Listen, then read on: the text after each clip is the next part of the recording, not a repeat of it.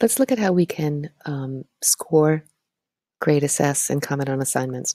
So I'm in a course here, Schoology Intro, that all the STO students completed, and I can see that I've got 5 assignments here. I've got a quiz, 3 assignments, and a discussion thread. The icons tell me that. So I'll go ahead and I'll open up one of the assignments that I created. And you'll see that what the students were asked to do was to basically use the chart down below, pick one from each of the categories and create their part name. And I asked that they included their typed name in the submission as well as a recording using the audio or video tool. They did all of the work, and so what I see is once they've submitted something, I get a notification that it needs grading. I've already went in and I scored Jack, so you can see the 10 out of 10. You'll see why. Once I click on the name, it gets me to the place where I'm going to be giving the grade, 10 out of 10. If I click on here, you'll see that I was able to type that number in directly there. I can add a comment here, and I'm going to want to click on Show to Students so Jack gets a chance to see the grade that I gave him. He got the 10 because indeed he did submit his recording of saying his name, and then he also typed the name Fluff Bucket Squiffy from the West.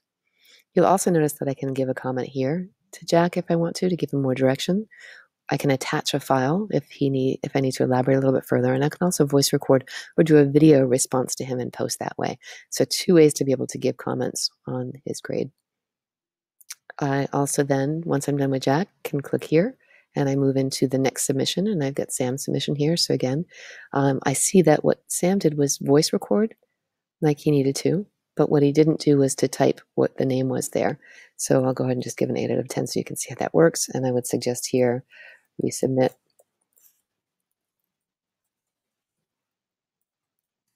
by typing, and I would add that there. I'm not going to do that just for now, but then you'll see they each come through here and they stack up like that. So it's fairly easy for me to go ahead and score.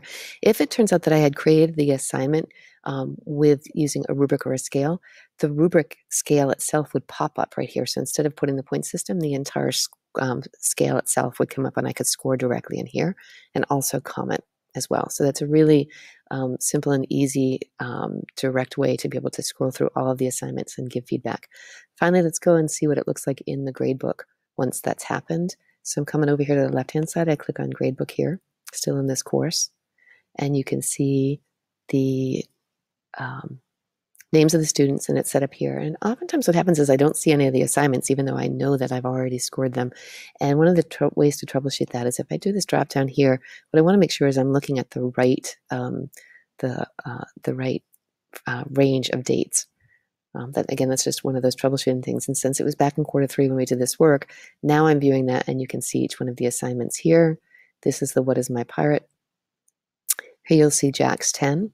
And if I click on this, it's going to get me right out to the student submission, back into that grading space.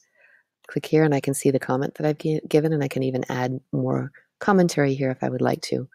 And then I want to show you as well, this little flag on each one allows me to mark it as excused, incomplete, or missing. And finally, one of the ways I can work within this space is I have this 3-dot drop down. And what that allows me to do is sort of edit the whole row. I can track revision, so I could set all the grades. So if I knew all of the kids were getting 10 out of 10, it's a really simple way to go ahead and do that here in the gradebook. Hope this helps.